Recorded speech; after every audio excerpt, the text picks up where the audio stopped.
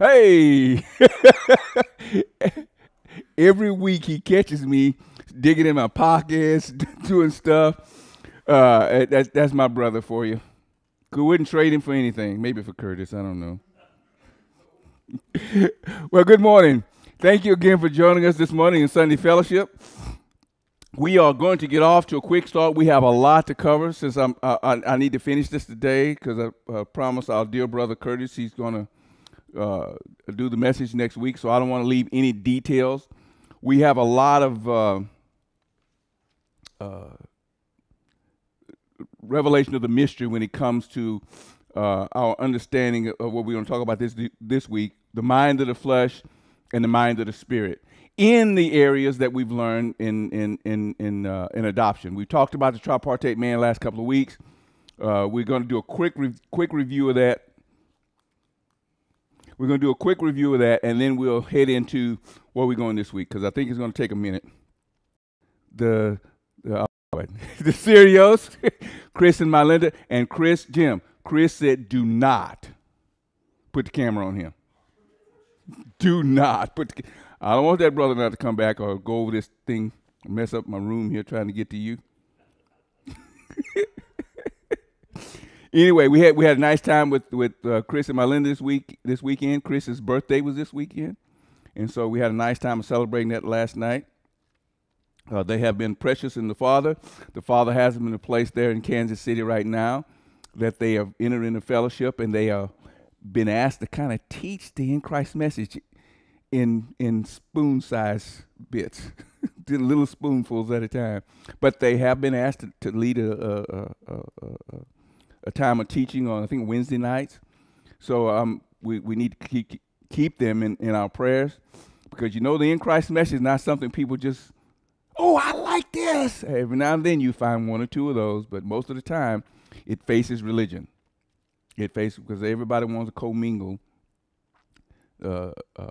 body and soul identity with spirit soul identity, and it doesn't work. So anyway, guys, good to have you here with us this weekend. Pray for them as they go back to Kansas City. But anyway, my lovely wife will get started. We're going to get started. If you have prayed, good. If you haven't prayed, we have. So that's okay. We're good. Either way, if you prayed, we're going to receive that. If you haven't prayed, we have. Jenny? Jesus? That's the Baptist answer. That's the Baptist answer. I know it wins every time. So let's go, sweetheart, please. Reviewing and Rethinking, the Mind of the Flesh versus the Mind of the Spirit, Part 2. Those who live according to the flesh have their mind set on what the flesh desires, but those who live in accordance with the Spirit have their mind set on what the Spirit desires. Romans 8:5.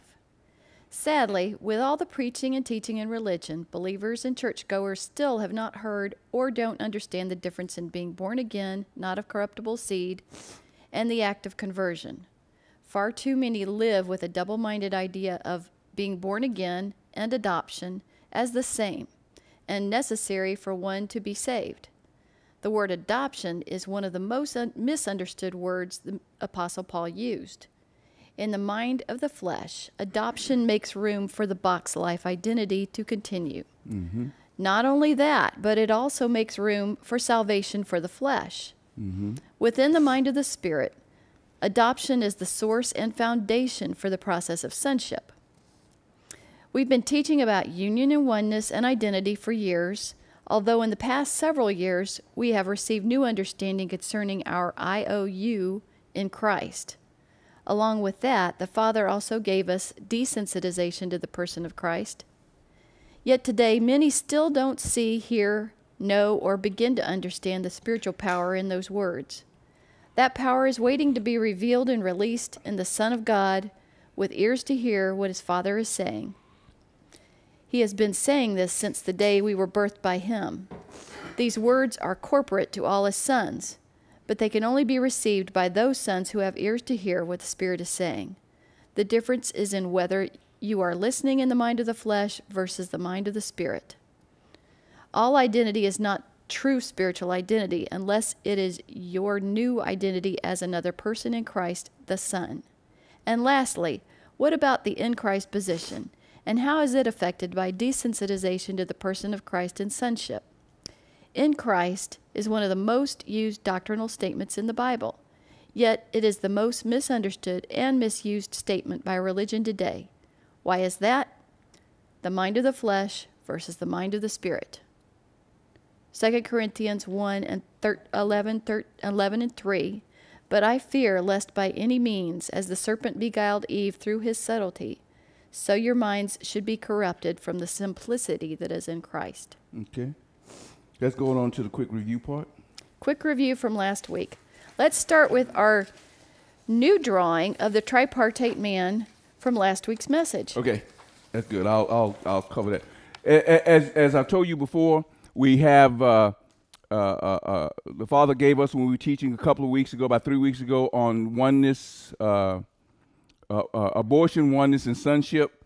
That this description kind of gives us a better idea of the tripartite man. We have body, spirit, soul. And as I drew on this last week, we have self, which is in part of the soul mind here. But anyway, we call this part over here where the soul and spirit come together. We call that what? The mind of the what? Right, mind of the spirit. And down here where this part now, as you can see our little box or a diagram of the body, the part of the soul mind comes outside. That's where we have our feelings, emotions, what we know as our senses. Our senses pertain to the outer world. There is nothing that your senses pertain. Hearing, seeing, smelling, tasting, and touching are all outer things, right? So we have this part of the tripartite man, this part of the soul is in the mind of the what? Right. So, as we said last week, this part of the tripartite man, or the mind of the flesh, is a combination between the soul, mind, and what? The body. That's your outer identity, or your what? Well, that's your box. But the suitcase is the soul where we store it. As I said last week, everything in third dimension is packaged and taken in by this part of the soul mind. It's where most of us understand in the flesh, but we put it away back here in the soul. So we put it back here, and that's where it stays. Anything you've learned is stored. Anything you've learned in your flesh is stored here. Anything you learn in your spirit is stored here as well, stored in this portion, the mind of the spirit. But anyway, we talked about and I mentioned this to someone. I was talking about this last week about the Trinity. The Trinity. What is the Trinity?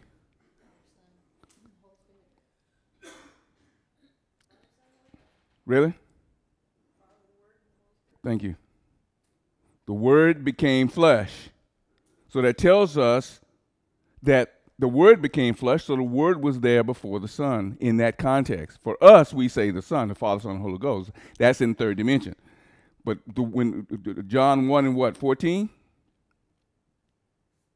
And the Word was made flesh and dwelt among us. So we know that's when the Word took on the body, and that's when he became what? The Son.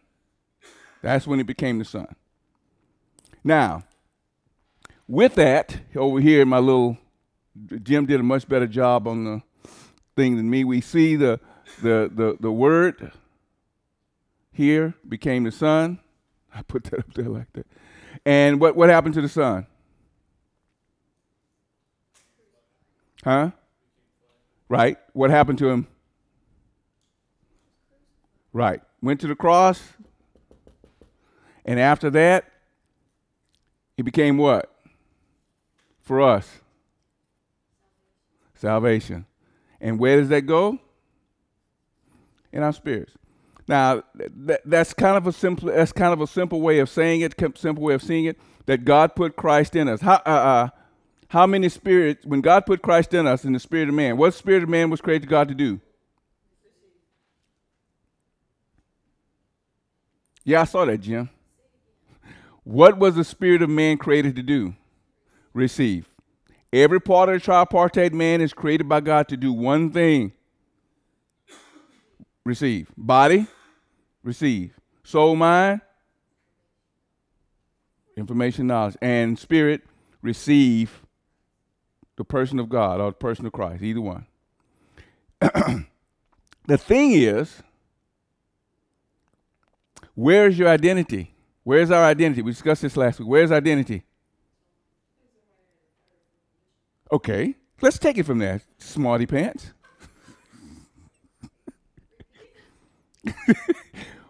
Where everybody in this room has an identity, right? A unique and different identity. Where is it located? Okay. In the box? It's located at every level. Depending on, like Jenny said, third or fourth dimension. Okay. We're getting some answers here. Good. Every level. Steve, you want to contribute in that? You don't want to contribute in that? Sylvia, you want to help your family out? Jim? Put a slide up, Jim. Curtis? Every level has an identity. Okay. One sort or another. Unique identity is what my word was. Yes. Every level has a unique identity. Is that true? The flesh, the soul, and the spirit. Okay. Oh, do you see how she really hesitated a bit? Yeah, that's her husband. But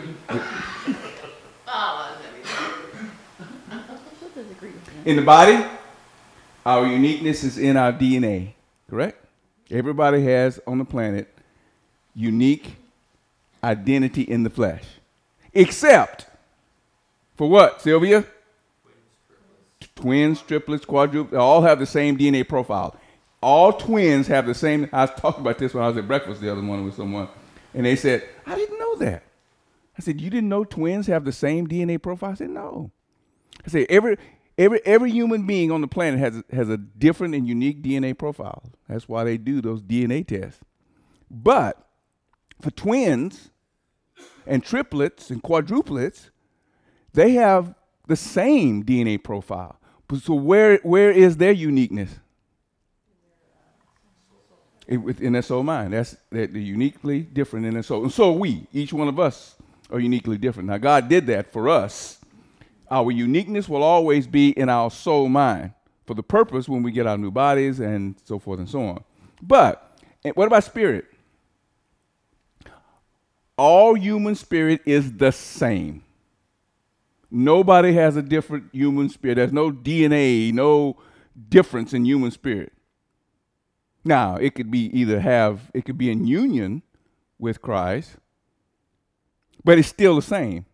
I mean, what I mean is that the capacity of his identity is still the same. So, but when you put Christ in there, it changes our spiritual identity to another person. But our uniqueness in expression for that new spirit is through the soul, through our soul mind. So anyway, let's go on, keep going. But what I meant by that is this, guys. It is the difference between the mind of the spirit and the mind of the flesh. The mind of the spirit and mind of the flesh. Okay. On with that discussion, the mind of the flesh needs relationship as basis of identity and security. This relationship idea is why most believe we were created by God, so that we can be in relationship with him. Some might even say he wanted us to have an intimate relationship with him. Has God not had a unique relationship with man since the day man was created by him? Yes, he has. So what was missing? It depends on which mind you're using to answer the question. The mind of the spirit Go ahead. knows and understands we were created by God for something more dynamic than just relationship. He created man to be related to him, spiritually related in a way that no other creature can ever attain. The power of how we are related to him produces an identity which yields this unique type of relationship we live with him. Our relationship is based on this knowledge of union, oneness, and identity spiritually. Yet, it appears the mind of the flesh cannot receive this God idea because it's spiritual. Mm-hmm. Hebrews 2, 6 and 7. But one in a certain place testified, saying, What is man that thou art mindful of him? Or the Son of Man that thou visitest him? thou madest him a little lower than the angels. Thou crownedest him with glory and honor, and didst set him over the works of thy hands. Okay. Just put that Hebrews verse in there for what? Anybody know why I put that Hebrew verse in there? Clarification. That's one of the Jesus answers. You want to be a little bit more specific. Can you be more specific why I put that verse in there? Well, the preceding paragraph speaking about relationship. Right. And Right. God has never been apart from man. This verse tells us what is meant that thou shalt be mindful of him. That means that verse literally means that human beings created by God was on his mind before the foundation of the world, and we've never left. We've always been there. We were there before the foundation of the world. Why? Because we were placed in Christ when? Before the foundation. So his mind is always on us. So when people say, well, Adam fell and we were separated from God and Lord have mercy, we need to get, whatever religion tells you, that's not true. We've never been absent from him. So were we created for relationship? No. It's simple as that. We were created to be related to him so he can be related to us. How is he related to us? Curtis? As our Father. As Father. That's correct. As Father, not just as Father, as the Father, which is a what? Specific. Okay. I can't think of the name of it. You can't? I know it, but I can't think of it right now. Okay. Definite article is what Yes. you're trying to say. Yes. That's Greek, Curtis, okay? That's Greek, brother. Definite article, that's a Greek term. You with me? Okay, I just want to make sure. What God has done to have us related to him is take a part of himself, part of the Godhead, and put it in a human being. That human being is no longer something he created, but something he's what? Birthed. Thank you, Chris. Catch that? That brother's not afraid to sit here up front. Birthed by him so that we can be related to him. And in how we're related to him gives us an identity as what? The son or sons. That determines relationship. That determines human beings. We have a temptation to want to make relationship the issue because we get something out of that. At least we think we do.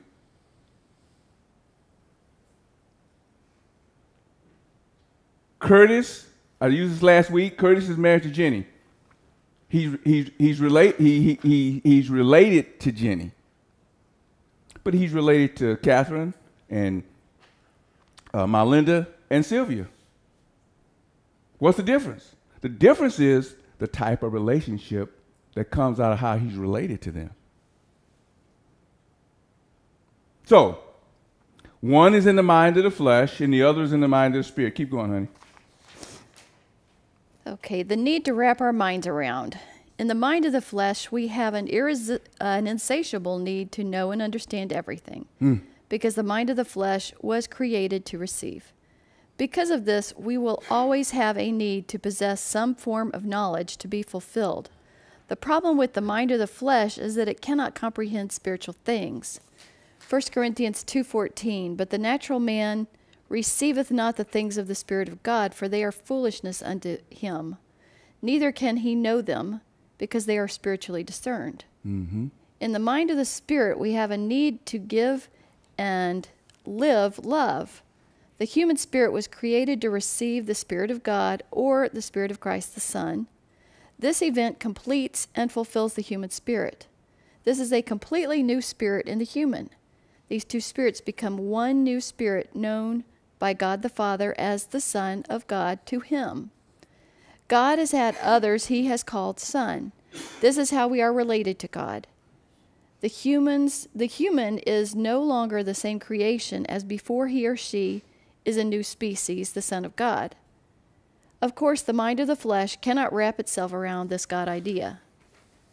That's why so many struggle with learning who they are in Christ. Jenny?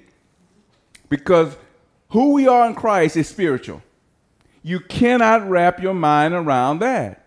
The mind of the flesh cannot, Paul said what? It cannot comprehend that. Mm-hmm. It cannot receive that. And you will never be able to walk in that in who you are biologically, physiologically, or in your outer identity. So it cannot comprehend. Will you read that verse, please? 1 Corinthians 2, 9 through 11. But as it is written, eye hath not seen, nor ear heard, neither have entered into the heart of man the things which God has prepared for them that love him. But God has revealed them unto us by his Spirit. For the Spirit searches all things, yea, the deep things of God. For what man knoweth the things of a man, save the spirit of man which is in him? Even so, the things of God knoweth no man, but the Spirit of God. Which means what? If you're in your flesh, which Paul gets to in verse 14, you can't receive it. You can't. You cannot understand it. Because it said it comes from God by the Spirit, and that's the only way you're going to know it. It is by the Holy Spirit revealing it to you. Keep going, baby. Reviewing and rethinking, being born again and conversion or converted. In the mind of the flesh, salvation is an idea of being born again plus conversion. This combination makes a provision for the flesh to continue as the same person with Jesus added to a new belief. The cross within the conversion is being born again idea is being born again. Being born again idea is a place where Jesus died for me. This is not bad or wrong. It's just the illusion of explanatory depth. The term conversion is religious, outer for salvation. It is not spiritual. Definition of salvation by a work of the Holy Spirit, placing the Spirit or person of Christ in the receiving and believing, non-believing sinner. You can go ahead and read that one verse. Matthew 18 and 3. And said, Verily I say unto you, except ye be converted, and become as little children, ye shall not enter the kingdom of heaven. So we're talking about the definition of conversion. Oh, converted. To turn around, to turn one's self from one's course of conduct, to change one's mind. Okay, let's pause with that before you get to the mind of the Spirit. What does that say about converted? The word converted means what? To turn around, change your mind. Now, chapter 18, verse 3, Jesus said, except you be converted, right? And become as little children. How do you do that? He said, become as little children, not like. And that's one thing religion does. They take that word and you need to be like little children. You need to have childlike faith. How many times you've heard that? You heard that, haven't you? You need to have childlike faith. Some of you guys that are listening, you hear have childlike faith, but that's not what Jesus said. He told them something, one, that they did not understand. Now, let me say it differently. They knew what the word converted meant, because in Israel at that time, who was converted? Gentiles. The Gentiles. Jews were not converted. They didn't have to. They were already Jews, right? So when Jesus said, unless you are converted, that didn't make sense because they're already Jews. That's why John the Baptist got in so much trouble. He was out there baptizing Jews. He was baptized. Jews didn't need to be baptized. Gentiles were baptized when they converted into Judaism to become, to believe on the God of Israel. So they did not need conversion. But Jesus said they did. And on top of it, he said they need to become as little children. Now, when he said to Nicodemus, what did he say to Nicodemus, Curtis? Unless you're born again. Unless you're born again, you cannot enter the kingdom of heaven, right? That offended him. Offended him. Confused him. He didn't, wait a minute. I'm a little bit big to go back in my mama's womb. Didn't make sense. Because Jesus is saying something here that has nothing to do with the idea of turning around and changing or making provision for the flesh. Because you can't become as a little child. So that's the same ideas at work. Okay, read on, baby. The mind of the Spirit. In the mind of the Spirit, salvation is union of the Spirit of Christ and the Spirit of man, as Paul tells us in 2 epistles. Romans 8 and 9, but ye are not in the flesh, but in the Spirit, if so be that the Spirit of God dwell in you. Now if any man have not the Spirit of Christ, he is none of his. 1 Corinthians 6:17, but he that is joined unto the Lord is one spirit. How many spirits is that, Curtis? One. How many? How many spirits is that, Jenny? One.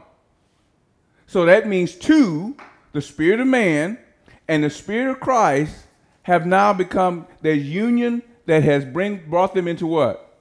Oneness.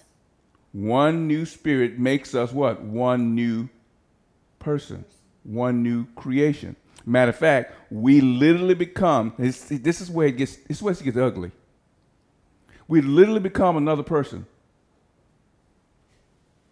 God did not birth you as another person to be a Baptist, Jeannie. God did not birth you to be another person, to be a Methodist, Catherine.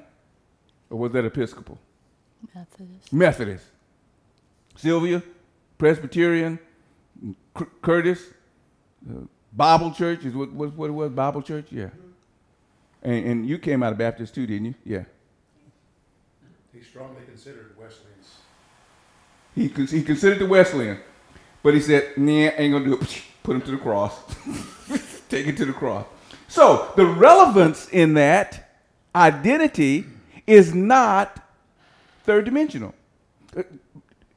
You've heard me say it before.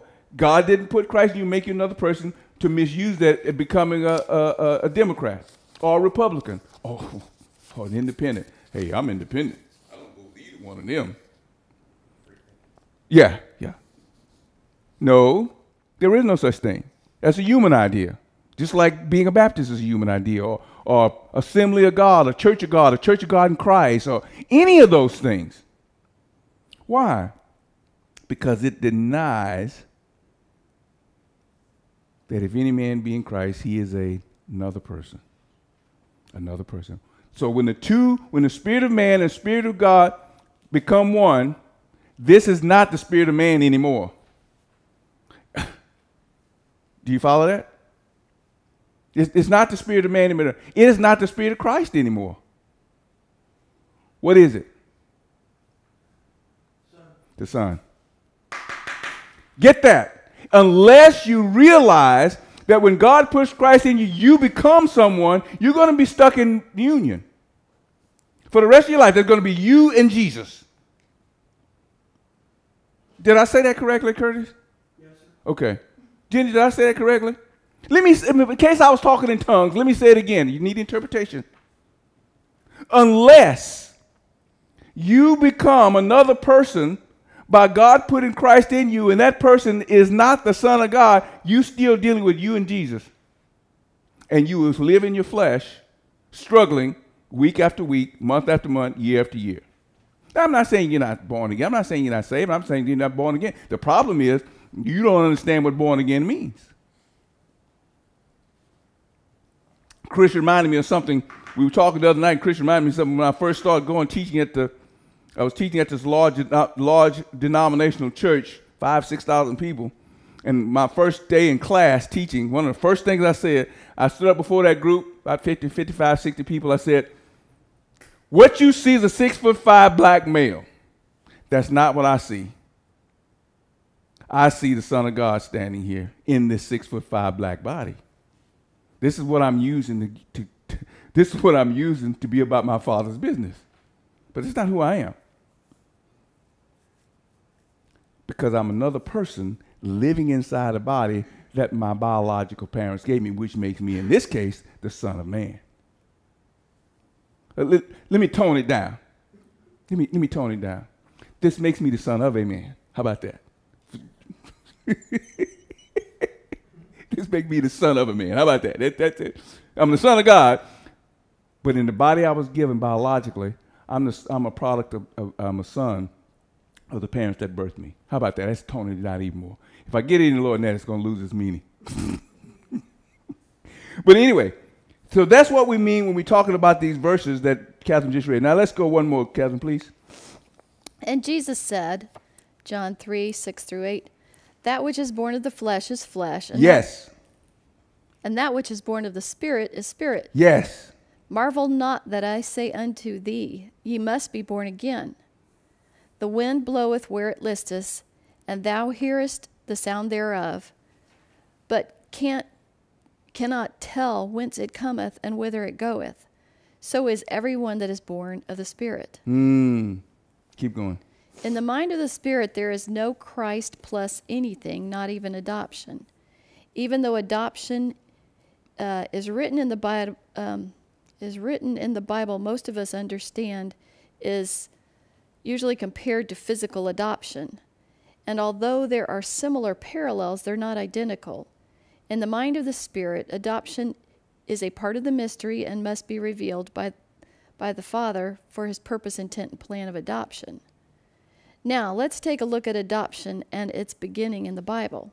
Now, let me pause. Let me throw something in there before you continue to read this, because I really want to get into two parts of this thing on adoption. The sad thing is, people read, there's 5 times the word adoption is used in the New Testament. 5 times. Curtis, you remember where they are? You don't have to repeat them, brother. I got it right here in case you... 2 in Romans, Ephesians, Galatians.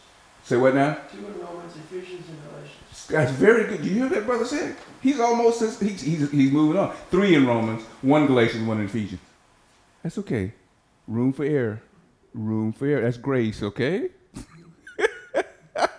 I had a brother write me from Belgium the other day and he said, yeah, I couldn't get used to you laugh. He said, I couldn't get used to when you laugh all the time. I said, brother, I laugh because I'm having fun with what I do. So I don't know if he still watches this or not, but brother, I'm going to smile. Laughter is a medicine. Most of us need a lot of medicine. But anyway, that's 5 times Paul used that statement. And because Paul used it, listen to me very carefully. Because Paul used it, you have to receive the idea that everything Paul said to us had some reference to the mystery. What Paul said to us when he wrote all had to be based in the revelation of the mystery.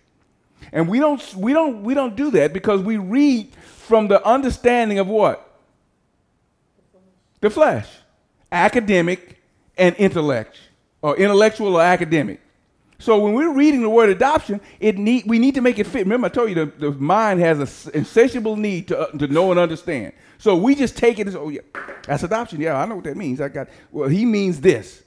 If you don't have a basis for what this brother is saying from his understanding of the mystery, we will always miss what he's telling us in Christ.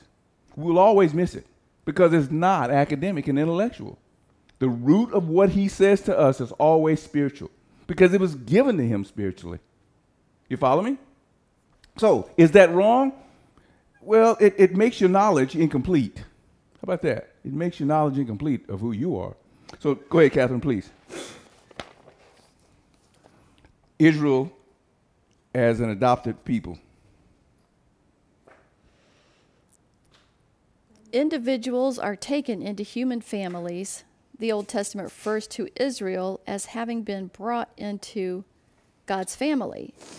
In the Hebrew scripture, Israel is referred to as the son of God. Hosea 11:1. By election and adoption, Deuteronomy 14:2. In referring to this, we find the use of verba solemnia. Go ahead. Terminology that is reminiscent of ancient Near East adoption tablets. Exodus 6:7, I will take you for my people and I will be your God. That's an adoption statement. Okay? That's what that's saying. It is an adoption statement. God is showing us, in this case, that he's adopting a whole people. Right?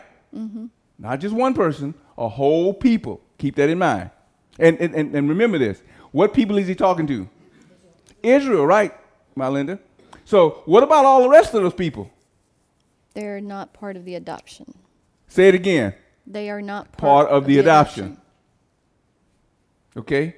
Correct. Did you guys get that? Did you get that? They're not part of the adoption. Everybody else outside Israel is not part of the adoption. Keep that in mind. There's gonna be a pop quiz. Keep going, please. Leviticus 26:12 and Jeremiah 7:23. And I will be your God, and you will be my people. There it is again. Who's he talking about? Israel. Okay, pop quiz. That was good. And then 3 scriptures saying this same thing. And you will be my people, and I will be your God. Jeremiah 11:4, 30:22. You don't have to go through all of them. Israel is declared the son of God by adoption. Exodus 4:22 through 23. And thou shalt say unto Pharaoh, thus saith the Lord, Israel is my son. Say it again. Israel is my son. That means the whole bunch. Even my firstborn. Uh-oh. Now, did he say birth Israel? No. No. That means the first one born as a people, right? Mm-hmm. It's Israel. Okay. Even my firstborn. And I say unto thee, let my son go, that he may serve me. And if thou refuse to let him go, behold, I will slay thy son, even thy firstborn. Okay. Keep going. Adoption in the Old Testament. There are 3 relatively clear references to human adoption in Hebrew Scriptures. Exodus 2:10, Moses was adopted by Pharaoh's daughter, receiving all the rights, privileges, and duties of a biological son, even educated as a prince. Now, we all know this, right? Everybody knows that Moses was adopted by Pharaoh's daughter, correct? Okay. Yes. 1 Kings 11 and 20, Genubath was brought up by the queen and was said to be among the sons of Pharaoh. Mm-hmm. Esther 2:7-15, Esther was adopted by her uncle Mordecai after her parents died. Now, you remember that? Yes. Okay. Keep going. There are some additional texts that seem to hint at adoption. Genesis 16:2, Sarah gives her husband her female slave so that it may be that I shall obtain children by her. This seems to indicate the possibility of Sarah adopting these children and regarding them as her own. Now, for that scenario, there was only one child born by Abram and Hagar, right? Mm-hmm. So biologically, it would be Abraham's child. It was, but Sarah had to what? Adopt. Okay, keep going. Judges 11:1 and 2. Jephthah is described as being the son of Gilead and a harlot who was driven out of his hometown by his half-brothers so as to deny his inheritance. To gain an inheritance, his father would have needed to adopt him. Okay, keep going. First adopted son of God, Luke 3:38, which was the son of Enos. Yes, Enos. Go ahead. Enos, which was the son of Seth, which was the son of Adam, which was the son of God. So who's the first God? Who's the first Son of God? son of God? Adam. Who's the first son of God? Adam. Adam. How did he get that be? How did he get that way? He made him and claimed him. He adopted him. He took him on as his. Okay, keep going.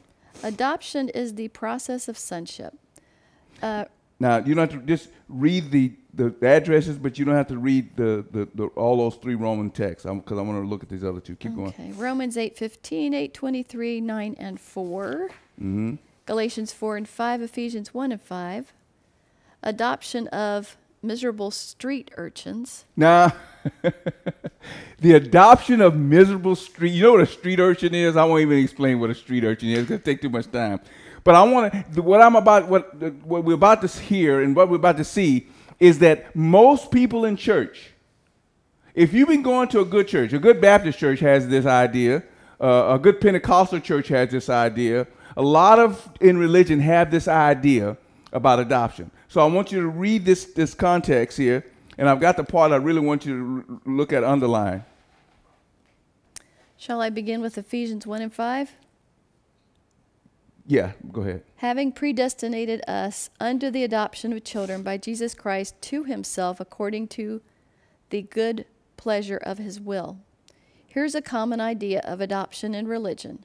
The word predestined does not imply impersonal, deterministic fate. It means to mark out or decide beforehand and refers to God's plan for the ages. It is reasonable that an all-wise God had a plan in mind before he created the universe. Being God, he has the inherent ability to carry out his plans. Part of his plan to glorify himself was to reach down to the gutters of sin. Gutters of sin. Did you catch that? Part of his plan was to reach down, which means something happened that he had to go and correct. Did you catch that? Part of God's plan. His plan included him reaching down. That really nullifies a couple of good verses that the Lamb was slain when? Before the foundation. We were chosen in Christ when? Before. But the common idea is we have to make provision for the flesh, and that's what you're seeing here. Keep reading, sweetheart. Reach down to the gutters of sin and adopt certain miserable street urchins to be his sons. Certain miserable street urchins. That's the common idea of religion. That we're all miserable worms. Worthless. Unwanted. Why? Because of sin. That's what I mean. If you're going to read Paul, you need to start where he started. Paul's the only writer in the New Testament that says something about before the foundation of the world. Now, well, he's not the only. Peter said the lamb slain when? Before the foundation of the world. So sin was taken care of before we were even there to sin. So here we're saying this author of this text is saying God reached down and did what? Adopted certain miserable street urchins. Not all of them, just certain ones. Keep reading, babe. There was nothing attractive or desirable about us that prompted God to adopt us into his family. To the contrary, we were repulsive to God because of our sin. See, But his great love took pity on us and snatched us out of the government. Where did you quote this from? Or is it just somebody's writing? It's somebody's writing. I didn't quote it. And none of that's mine. He cleaned us up, clothed us with his righteousness, and brought us to his house and banquet table where we enjoy every spiritual blessing in heavenly places. Now, he just whizzed through. He just whizzed through what he said about God's plan. He whizzed through, and plus he commingled that with Israel to the banquet table and all of those kinds. That's not the body. That's not who we are. And none of that has to do with us. Who does that have to do with? Israel. Israel. Thank you, Melinda. You doing pretty good so far. You just stepping right on in there. See? It probably was. It probably was. Okay, keep going, baby. The birthing and adoption are both declared before the foundation of the world and creation. The cross is the source of salvation, while the resurrection is the foundation. You didn't read that right. Of adoption. Say it again. Adoption. The cross is the source of adoption. Stop. Why? Why is the cross the source of adoption? Why is the cross the source of adoption? What is adoption? We read it in the Old Testament. What did God say? You'll be my people, Mm-hmm. and I'll be your God. Be your God. So what does the cross have to do with adoption? Jesus had to die on the cross before we could be his people. Close. Close. Very, very close. What happened at the cross? I didn't talk about resurrection. Just the cross. What happened at the cross? Sin was done away with. Huh? Sin was done away with. Okay. I'll give you sin done away with. That's good. Yes. What else? Death. You took death to have life. Okay, death to have life. Anybody else? Chris, you want to step in there? He's not going to mess with it. Steve? It created union. Say what? It created union. Yeah, I'll go with you on that because I understand where you're coming from. Let me make it simple. 2 Corinthians 5:15 says what? When one died, how many? How many? That's adoption. God killed everybody out so nothing would stand in the way of us having an opportunity to be related to him. When one died, all died. Right? So that they who died were not living to themselves, but unto him who died and rose again. Wherefore, henceforth, now know we no man after the flesh. So when Christ, like Galatians 2:20, I am crucified with Christ. Yes. So, what does the cross have to do with adoption? That's how God made everybody his, with the opportunity to come to him apart from them individually and what they did in their bodies. Oh, their bodies all together. So when one died, what? Now, let me read. Catherine, would you skip down and read 2 Corinthians 5:18 and 19? And all things are of God, who has reconciled us to himself. Stop. What does that say? All things are of God, who Keep has going. reconciled us To himself. What did you have to do with that? Nothing. Where does that put you? Where does that put us? We had nothing to do with it. It said, all things of God who reconcile us to himself. He brought us to himself. What is it called? Adoption. There's no genetics, no spiritual relationship. There's no spiritually related, but we are brought to a place to him that we can now have access to receive him. The cross gave us adoption and brought us to a place where nothing would separate you if you wanted to. No sin, no misconduct, none of that, that you could actually receive Christ and become the Son. You follow? Read the last little part, please. Reconcile us to himself by Jesus Christ. That's good. Done. And of course, the next part of that says, we'll get to that verse. Go back up to where you're reading up. Okay. The cross is the source of adoption, while the resurrection is the foundation for the birthing. Because unless he rose again, we would not have the what? We wouldn't have access to the Spirit of Christ or the person of Christ so that we could be born again. Resurrection is oneness. Yes, well, Provides oneness. Opportunity for maybe Curtis. Resurrection is the foundation for the birthing. The birthing is our union, our oneness, yes. It depends how you want to see that, brother. I can understand where you're coming from, seeing that you're back over there behind the thing. Paul gave us this message based on the revelation of the mystery revealed to him by Christ. So when Paul starts talking about adoption, his understanding of adoption, it doesn't necessarily mean it's not rooted in something that went on in his day, but he understood some things about adoption that we don't get academically. You just can't pick up your Bible and say, yeah, right there, adoption, and we think what it means to us as a legal act. Was that a legal act that God adopted us to himself by the cross? It wasn't legal. It was factual. It was aorist tense. Okay, keep going, sweetie. Predestinated. To limit in advance, predetermine, determine before, ordain, predestinate, to mark out or bound, horizon, to appoint, decree, specify, declare, determine, limit, ordain. Ephesians 1:3-6. Blessed be the God and Father of our Lord Jesus Christ, who has blessed us with all spiritual blessings in heavenly places in Christ, according as he has chosen us in him before the foundation of the world, that we should be holy and without blame before him in love, having predestinated us unto the adoption of children by Jesus Christ to himself. Now think about that.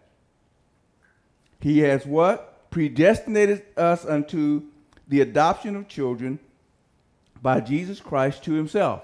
2 Corinthians 5 says what?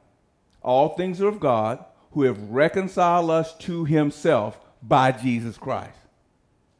That's not born again. That's not salvation. That's access. Keep going.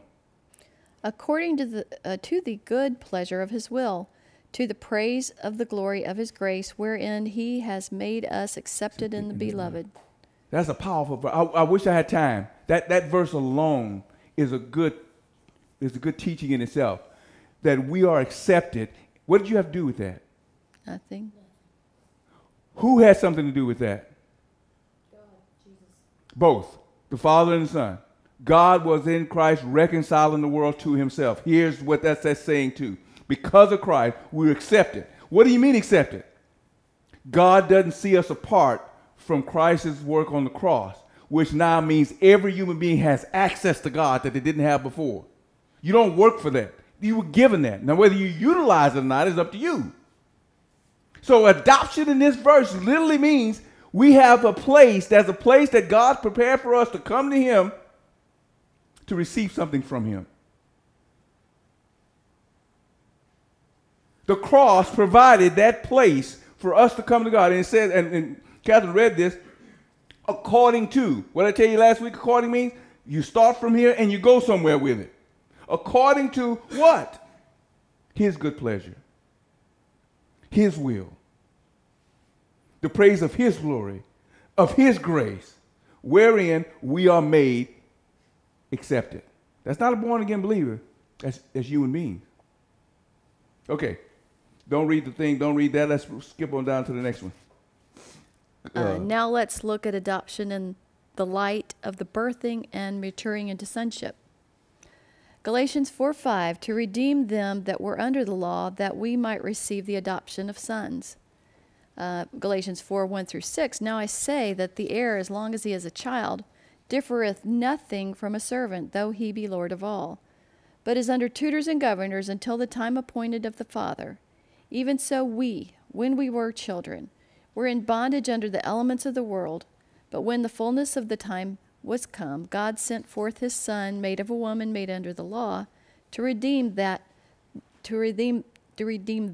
that were under the law, that we might receive the adoption of sons. And because ye are sons, God has sent forth the Spirit of his Son into your hearts, crying, Abba, Father. Okay. Since my time is somewhat limited, I pluck out these verses. Jim, you want to bring that up? I want to show the next page of the notes. We're going to pluck out these verses, this idea here from Galatians chapter 5, verse 1-6. And I wrote the words down so that if you want to go back later on and write something in this, you can. Child. This verse says in verse 1, an heir. What is an heir? What does it mean to be an heir? Someone that's entitled to an inheritance. Also, in this context, Paul is saying an heir as long as he's a child, which literally means two things. One, someone that's born into the family, and two, who is immature. Now, most of us being born again, if we don't know who we are as another person, we are immature. We still are trapped in the two-person gospel, as our dear brother Curtis has given us in many months ago. The two-person gospel is what? Jesus and I. Me and Jesus. Jesus lives in me. Praise the Lord. That's good. So what does that do for you? Well, that gives me life. That means I'm going to heaven. The me in that is who you are biologically in your flesh. That you're stuck there. That's the two people. That's me and anytime you see in me and Jesus, you're stuck. You're stuck. You never live anything outside of you plus Jesus. So an heir, as long as he's a child, differ nothing from a servant. That word servant in that verse doesn't necessarily mean slave. We discussed that a few weeks ago. It also could mean indentured servant. It could mean somebody who was destitute and a master paid off that debt and they're working for him. But in this case, the servant is someone that works for the father. However they got there, usually it's financial. Usually it's financial. But however they got there, it says an heir, someone who has a right to the family business, someone who has a right to the family inheritance, someone who has a right to whatever it takes the father has as his business to take over that business one day.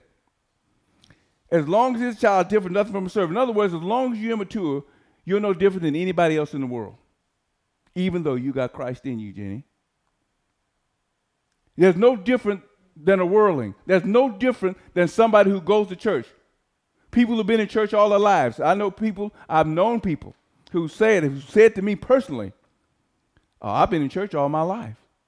My answer to that person, more than one time, one of them got upset, the other one just looked at me. I said, what's it got to do with Christ living in you? And they just kind of deer in the headlights like, what do you mean? When is that time in your life that you've been born again, that God put Christ in you? There is no such things as Curtis would say, God don't have grandkids. You can grow up in the religion, but that doesn't mean you're a new creation. An heir, as long as it's child, different enough from a servant, though he be Lord of all, is under tutors. Now, this word tutors and governors is a big word. Because the word tutors and governors means you're under what, Jenny? Situations and circumstances. Nobody likes that word. Curtis don't like, yeah. You're under the CNS game. Nobody likes CNS game. Nobody wants a CNS game. Why? Because it hurts. Confused. Tears. Crying. Weeping. Complaining. Moaning.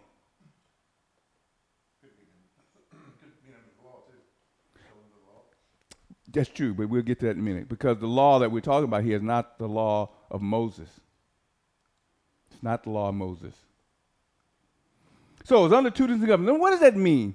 It says, who are under tutors and governors until the appointed time of the Father. What does that mean? That means the Father has placed, the word tutors and governors means managers, teachers, stewards, someone that the Father has placed in a place to say, look, my son over there, Curtis, mentor. No. That's different. My son over there is immature. And if he's going to take over the family business, if he's going to take over the precious things of the kingdom, he needs to learn who he is in this family. So I want you to go there and I want you to teach him what it means to be a part of the family. Do whatever it takes to get him that way. Now listen, the tutor and the governor is working for the Father. And this is real people here. These are managers, stewards, people that handle households. That's what that means in governors. But they are working for the Father, and they're doing his business. The Son is under their control. This is called the process of what? Sonship. This is called the process of sonship. So you're being taught by everything you do every day to be a maturing son that you can one day step up and say, and matter of fact, it's really not what you say. You know why? It's really not what you say. You say, I got this being the son of God stuff. Praise the Lord. I laid hands and healed the sick and cast out devils. No. Who determines that? Kind of. Who determines that? Curtis, who determines that? Your maturity. Who determines that, Marlene, since you've been hitting 100? Uh-oh. Who determines that? Your maturity? That's right. Somebody. Who is it? It's a process. You can't. It is a process, but somebody determines that in that process. Well, you yourself. No, you don't. I thought Thank Chris you. had the right answer a while ago. I'm sorry, what you said to me? You say age. The tutors and the governors. So the And when the tutors and governors work, when the father comes back to the tutor and governor and say, how's he doing? Well, I had trouble with him this week. I gave him something. He was just moaning and crying to I had enough. I'm not doing this anymore. I'm tired. I'm tired of being this way, and I'm tired of being that way. And I'm. And the father said, okay, I see he's not ready. You think he's ready? No, no, Father, he's not ready yet. You're talking in the flesh. You're talking in the flesh situation. Well, in this case, I'm using the flesh to pair out a spiritual thing, because that works the same way in the spirit. I think people are confused. It's someone physical, but it's also the same identical thing happening for us where? In the spirit. Doesn't change. But I'm using this because Paul used it that way. So he said, we're under tutors and governors until the appointed time of the Father. But the Father's not going to pull us from under the tutors and governors until the tutor and governor says, hey, you know what? I gave him this last week, and that boy just really showed out. I mean, Father, you'd be real pleased with him. You think he's ready? Yes, sir. Okay, then turn him over.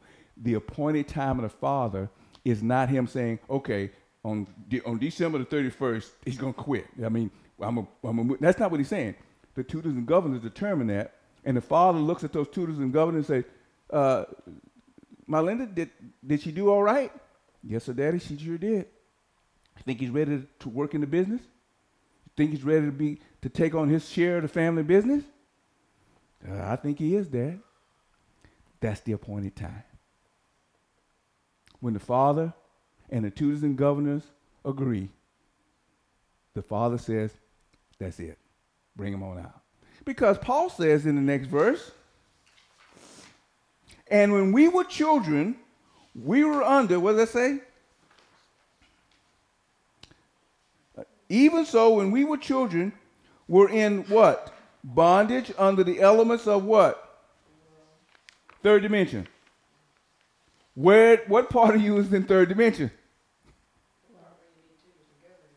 The part where you, the part, body, soul, identity is where that is under, you're under the bondage of the elements of the world. When you move in the spirit, soul, identity, that's what tutors and governors do, or what we call the CNS gang. When that happens, then we move. We begin to move away from the two-person gospel into the oneness of sonship. The process of sonship brings us into sonship, maturity. And that, now, understand me, that's progressive. That's ongoing. So there'll be a place where you reach a level of maturity. It's like for so many years you're in elementary school. Next phase you're in middle school. After that you're in high school. After that you go to college. So there are levels of maturing, but your education doesn't stop because you leave elementary school and go to middle school. So that's how we are here. Okay. We're under the elements and bondages of the world. When the fullness of time has come, God sent forth his son. That fullness of time is when we reach that level of maturity that has satisfied him with the tutors and governors that we're in. For the believer, for us as sons, the CNS gang brings us to a place where we can go to Father and say, Father, I don't know what's happening, but I trust you. Chris and I had a conversation the other night. He gave me something. He said the Father said to him, "So you sure he gave that to you?" He said, "Yeah, I'm more certain about that than I am anything else." I said, "Well, brother, when stuff starts happening, then you need to acknowledge that, Father, this hurts, but I trust you because you placed me here. Curtis, you placed me here, and because you placed me here, I'm going to trust you. I don't understand why I'm hurting like this. I don't understand all the stuff, but that's in my flesh." When you start having those words, you're moving from elementary school or kindergarten into another level of knowledge and understanding. When you hit that kind of thought, when that's part of your thinking, that's part of the mind of Christ. And that part of the mind of Christ is now the mind of the Son. Remember, when you start saying the mind of Christ and my mind, you're still doing what? The mind of the Christ must become the mind of the Son that you are. Without it, you're going to struggle in your flesh. So it says here, but when the fullness of time has come, God sent forth his Son, made of a woman, made under the law. Now, Paul in this text, when he says made under the law, there's two laws that we're dealing with. What law is he dealing with? What two laws am I referring to? The Old Testament. Okay, the Old Testament, the law of Moses. What's the other one? Sin and death. The law of sin and death. The law of sin and death.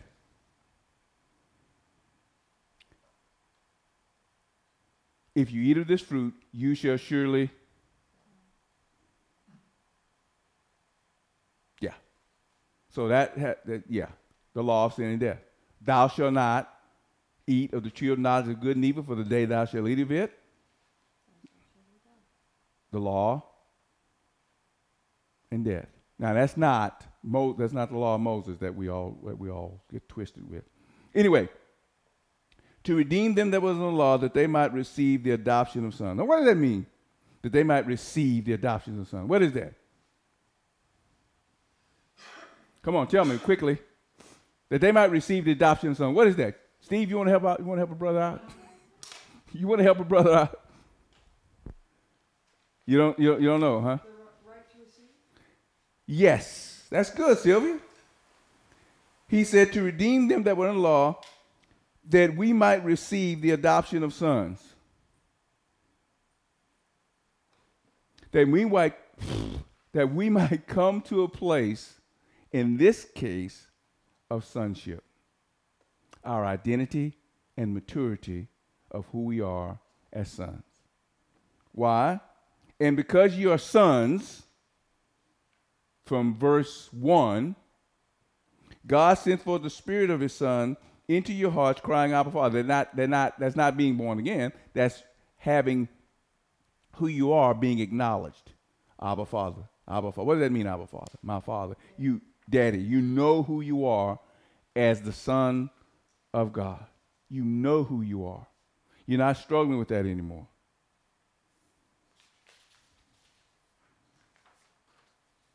Flip over for me there, Catherine. Read the verse in Acts. Acts 22, 26 through 28. When the centurion heard that, he went and told the chief captain, saying, "Take heed what thou doest, for this man is a Roman." Then the chief captain came and said unto him, "Tell me, art thou a Roman?" He said, "Yeah." And the chief captain, yeah, yea. And the chief captain answered, "With a great sum obtained I this freedom." And Paul said, "But I was free born." Now let me boil that down for you right quick. What happened, Paul was taken prisoner, right? And he was chained up. They put him in jail. The centurion and the chief captain. But they found out Paul was a Roman. And under Roman law, you could not do that to a Roman citizen.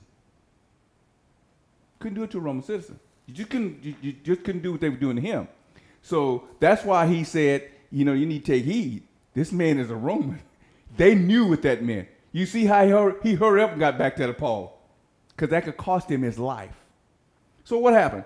He said, he went to him. Now, you have to understand, he says, "Tell me, art thou a Roman?" And he said, "Yea." In other words, Paul said, "Yes, I am." And so the captain said, "So with what great sum did you gain your freedom?" Now, as a Roman citizen, you could become a Roman citizen by 3 ways. Curtis, you remember what they are? Birth, serving in the military, or Being bought. You can purchase your citizenship.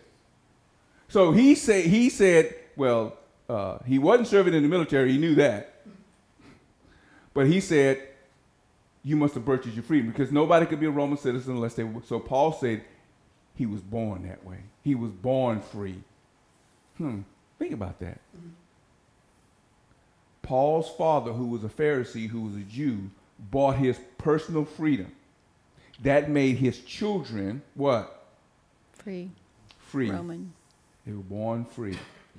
So that I wanted to use that to give you an idea about adoption. The first part of that, it could have been adoption that Paul had his freedom. He could have been adopted. But it wasn't. He was born into that. And because he was born into that, into Roman citizenship, he was free from all the things that other people who had to do to get there. So anyway, I have a little here on the mind of Christ, but since I've already discussed the mind of Christ and the mind of Christ and the mind of the Son, and the mind of the Son, I won't go over that. I've gone over a little bit. Really didn't want to do that, but that's okay. I can live with that. I want to thank you guys for joining us this week in Sunday Fellowship. I had a lot of stuff to cover today. I reviewed a little bit more than I thought I was going to review, only because of Chris and Melinda. It's them. I would have finished 45 minutes ago if they wouldn't have been here. That's not true. You're right, baby. That's not true. 45 minutes of this was repetitive. For us. Yes. So anyway, I want to thank you guys for joining us this week in Sunday Fellowship. We are got a treat for you guys next week. Our dear brother Curtis is going to bring something that the Father gave him. He always has something that that turns him upside down, and hopefully turn you upside down as well. I'll try to not let it turn me upside down, because then I have to come back and clean it up. Yeah, right the ship. We're heading to the rocks. Turn. But anyway, I enjoy having you guys here. We had some great emails this week. Thank you for the emails we've got this week. We got some emails on Song of the Day. Had 3 people email me this week on Song of the Day that they ministered to them when they heard it. 2 people said to me, "Man, I really enjoy." I mean, different days. I really need to hear this song today. I really need to hear this song. Chris told me there's one by Laura Dingle. You say you. You say, yes, you say. Lauren Daigle. What did I say? Dingle? Okay. Anyway, once again, appreciate you guys. Trust to see you next week. See Curtis next week. He's going to look like this. 6'5". He won't. 5'9" white boy, he says. In the flesh. But apart from that, I am the Son of God living in this body called David. He's the Son of God living in that body called Don Curtis. In either case, the Father wants to say something to us all. Amen? All right. God bless you. See you guys next week.